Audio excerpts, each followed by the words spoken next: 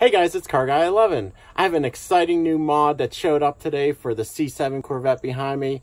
Let's go check it out. All right, and as you can see, I already opened a box and I ordered a Performance X-Pipe from AWE Tuning. And I will put the info in the description of the exact part number and what I ordered. But basically, I wanted to get a little more sound out of the stock C7 Z51 exhaust. And this is the off-road pipe, which eliminates those secondary cats. And it looks very well constructed, as the AWE symbol right there. I did actually already weigh it. It's 20 pounds. And comes with the clamps and hardware, and they add another 1.5 pounds or so. And the diameter of this pipe is 3" on the header side, and it stays 3" all the way down to the muffler side. It necks down to about 2 3/4" to fit onto the stock mufflers. So today we're going to get it installed, and I'm gonna show you the sound clips before and after, so stay tuned. All right guys, I decided to bring my car to a local shop to have it installed. They have a lift, they have all the tools, and it was just a lot easier than trying to crawl under the car to replace that X-pipe. So let's see how it's done. Okay, first thing to do after lifting the car is removing that center brace. And there are several small 13mm bolts and 2 larger 18mm. 4 15mm size bolts are attaching the clamps on the header side, along with 2 15mm bolt size clamps for the exhaust side.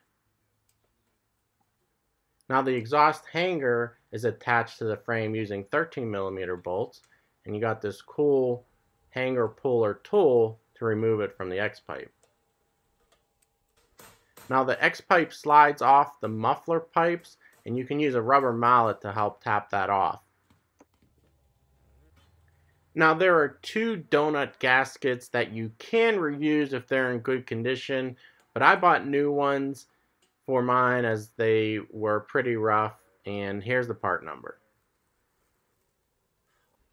On the muffler side, some high temperature silicone was used to ensure a good seal around that pipe.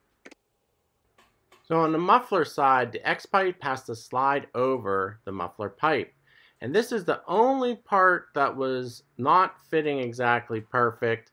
The ends had to be flared out a little bit in order to slide over that pipe. Now the bolts supplied for the header side in the kit are 17mm now instead of 15 going back on. And install the provided 15mm bolt size clamps on the muffler side. And then you're going to slide on that hanger and reattach it to the frame using 13mm bolts.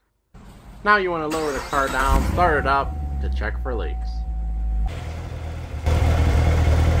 Checking for leaks. I think we're good. Bolt the center cover support back on with the same 13mm and 18mm bolts, and you're done.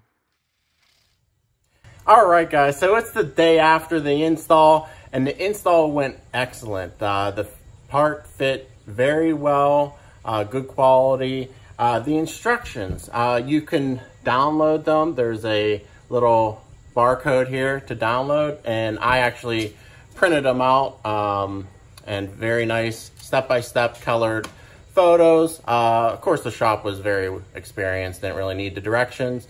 But yeah, very happy with it. Couple notes I showed you in the install, but other than that, excellent part.